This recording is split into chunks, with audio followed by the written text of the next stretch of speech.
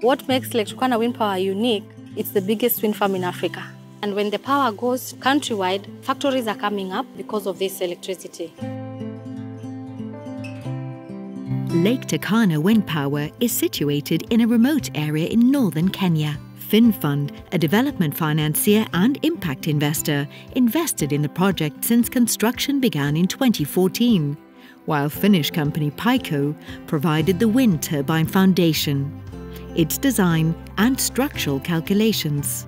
It's now a considerable contributor to Kenya's power grid, with clean and affordable energy meeting up to around 14% of Kenya's current electricity demand.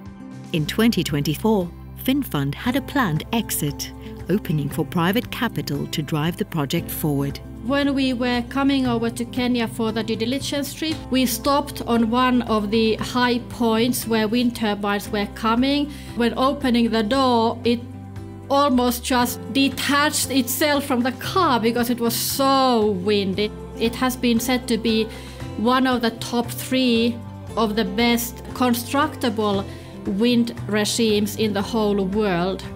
The largest impacts are those that come through the provision of power. Before the project came online, there were blackouts in Kenya because there was just not enough power supply for the demand. It helped thousands and thousands of small enterprises be more productive, people to have higher earnings. When we came there was one community within the boundaries of the project. There was no water, there was no power. Lake Turkana Wind Power established an NGO called Winds of Change in 2015, implementing projects that improve access to water, access to education, and to health facilities. You know, every day we are implementing projects which we know are improving people's lives and their livelihoods. There is no other private sector that has created job opportunities around the community. So that is a really, really big transformation. By us being present, we employed a lot of people during construction, close to 2,000, of whom the vast majority came from the local area. Today we employ about 320. We rehabilitated a road, 210 kilometers. That road has increased access to that area. It has also contributed to decreasing the security risks. The DFIs are actually able to enter into a project where normal commercial funding would not otherwise be available.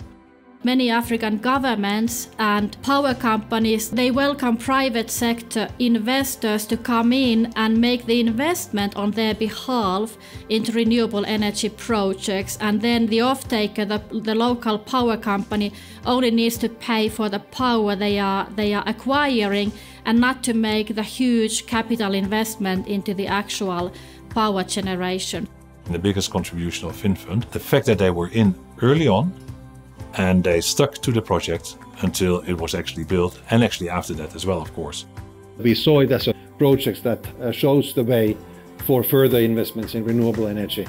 We have been able to prove that this whole concept, technically, commercially, environmentally, socially, impact-wise, it works very well. And now there is appetite from the commercial lenders to provide an exit for us. It's very important that there are those investors who would be then willing to come in with much more private funding to continue when the operation is so much more easier. As a person who was born 4 hours from where we are right now, I'm very proud to see a project of this scale, a project that has this impact in this local area. What we have demonstrated is that a very complicated, challenging project can be done in the handshake between the local communities, the people of Kenya, and ourselves.